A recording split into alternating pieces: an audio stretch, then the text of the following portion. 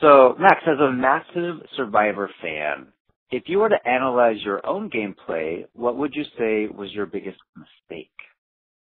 My biggest mistake was simultaneously underestimating and overestimating Carolyn.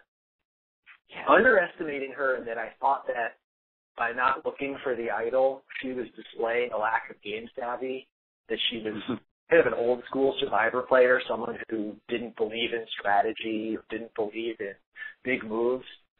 Overestimating that in the first tribal council, when we sent So home, Shireen, Carolyn, and I conspired to do a blindside. And part of that blindside involved telling Joaquin and So that they should vote for Carolyn. Well, after that vote, Carolyn was very, very disturbed. She didn't understand why her name had been written down twice. She didn't understand the concept of a pawn or a decoy.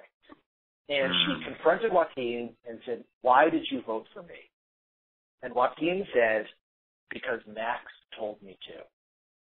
Oh. From that point on, Carolyn had me pegged not only as someone she couldn't trust, but also as some sort of Jim Jones-like cult manipulator who had gotten the members of my tribe to drink the proverbial Kool-Aid. And from that point on, Carolyn had a vendetta against me, a vendetta that she was ultimately successful in executing. How surprised were you to see that she had that idol? Did you find out watching TV? I found out, not by watching it on TV, through conversations with, the Dirty 30, as we call ourselves, are probably the tightest cast in the history of the show. We spent an inordinate amount of time hanging out, and I think it might have come up in one of our many epic hang sessions where we get together and relive the glories, the triumphs, and the agonies of defeat from our time out on Survivor. It was shocking to find out that she, of all people, had the idol, because she was the most adamant about the idol will only bring divisiveness to this tribe. That if we look for that idol, we are sealing our own fate, and anyone who has it will be the next person to go. Now, there's two ways of interpreting that. That's one, Carolyn's an unsophisticated game player who doesn't understand why an idol is truly a significant power within the game. And then the other way of interpreting it is Carolyn is a serious game player who was manipulating all of us. And I am regretful to the fact that I didn't pick up on that fact, that Carolyn really knew what she was doing, and she was masterfully playing everyone except Tyler by concealing the fact she had that idol. Mm-hmm. Wow. And, what did you do right out there? Like, what are you really proud of about your gameplay to make it to, sixth? You were the fifth person out. What did I do good out there? Well, I built a terrific relationship with someone who I found to be a peer in every sense of the game, that being Shireen, someone who I not only could strategize with at a high level, but whom I was fairly confident that I would defeat in a jury vote. Shireen did not fit in at white collar. Shireen did not fit in at no collar. That said, she's brilliant. She's talented. She's accomplished, and she has the sort of perseverance that you really need to make it far in this game. Having that one true ally, people talk about the significance of having that one person who you can trust implicitly. That's huge, and I have that. And there were not many people out there who I saw who had that. The fact of the matter is most of my quote-unquote brilliant moves were actually foolhardy, insofar as that they were brilliant only to the extent that Carolyn, Shireen, and I were this rock-solid alliance. They were moves made with the assumption that what we had done in the 3 days had sealed the deal, and that the three of us would be together on day 39, having that beautiful breakfast and that champagne as we awaited final tribal council.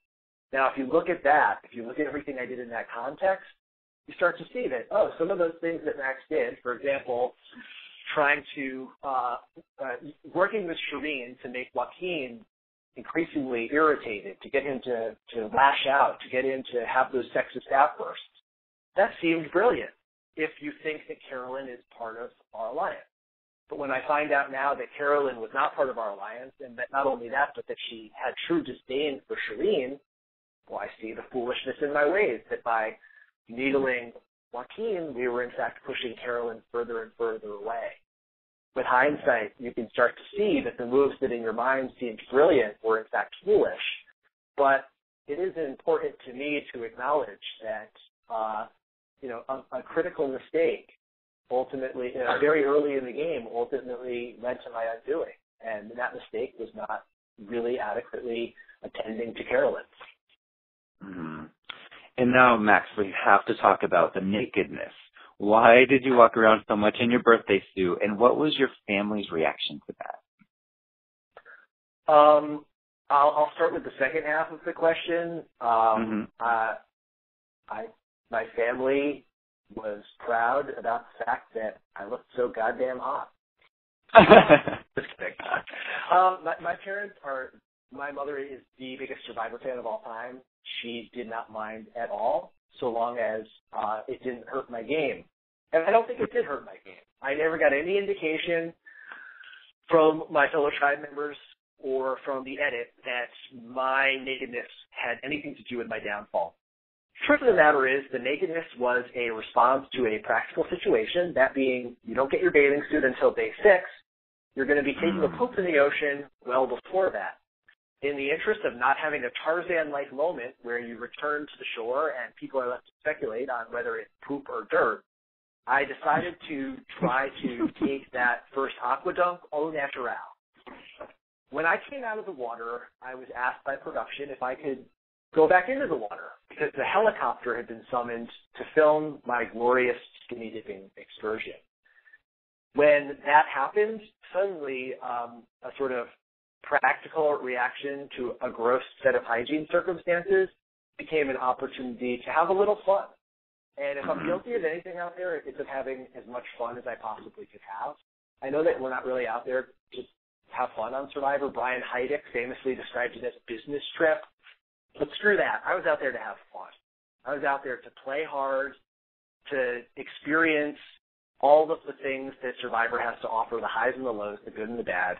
And given the opportunity to goof off on a day where we had nothing to do, where I felt secure in my alliance, where my tribe had just kicked butt in a challenge, why am I not going to take advantage of that experience? I think I would not have been doing justice to the Survivor gods if I hadn't had stripped down and frolicked in the water.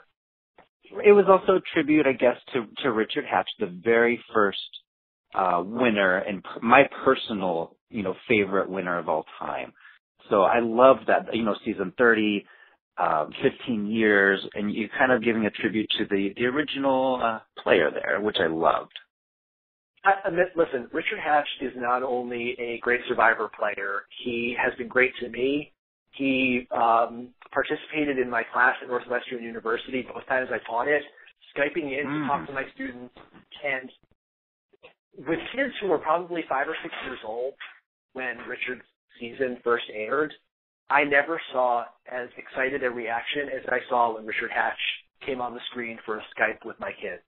Richard Hatch is an icon, and if I did something that recognized his influence not only on Survivor, not only on reality TV, but on popular culture in general, I mean, in terms of what Richard Hatch has done for changing perceptions of gay identity in American culture, the guy is a hero of mine.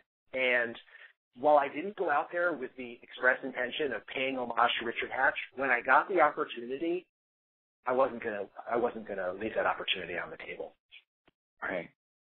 And being such a big fan, you probably went in there with a lot of expectations about what would happen. But was there anything really unexpected that you just couldn't believe happened? Like the story you just told me, how production told you to go back in the water. That's something I would be like, oh, so they do kind of, have a small influence on what happens.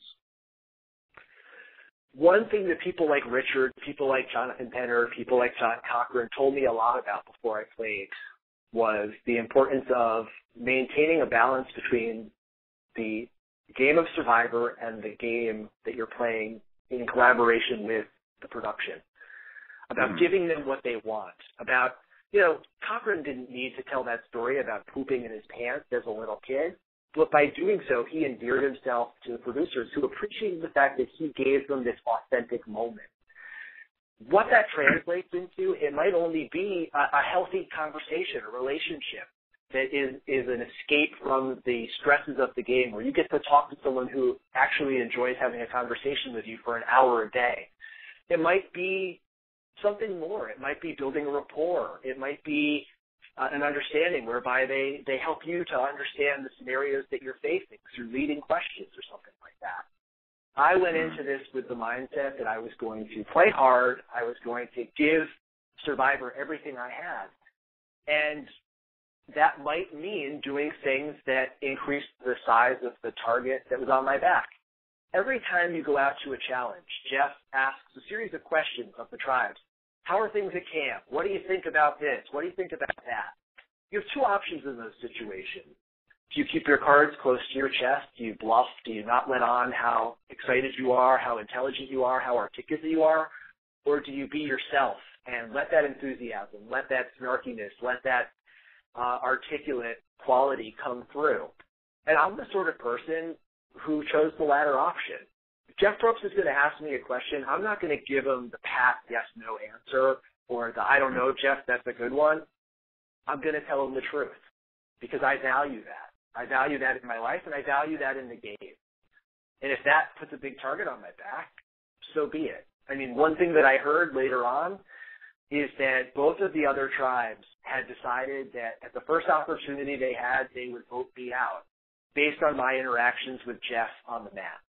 That the way I interacted suggested that I was smart, that I was game savvy, and that I was an asshole, all of which are probably true.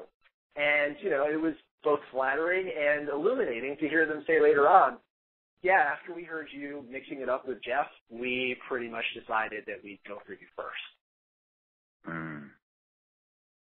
Well, great insights, Max. Thank you so much for talking to us. And thanks. I'm some. Oh, you do? Thank you. Yeah, I love taking the sort of gambling approach, that more intelligent game theory-oriented approach to a game that I think is really serious. So it's cool to follow your site. Awesome. Well, I was actually predicting you to win at Gold Derby, so I'm a little bummed, but... I know. Unfortunately, a lot of people were. So I apologize to you and anyone else who is losing money on this. Don't. No worries. Look on the bright side, you haven't had your podiatry problems exposed for the world to see, so it could be worse. That's true. Well, thanks a lot. Have a great day. Thanks. Dude. Bye-bye.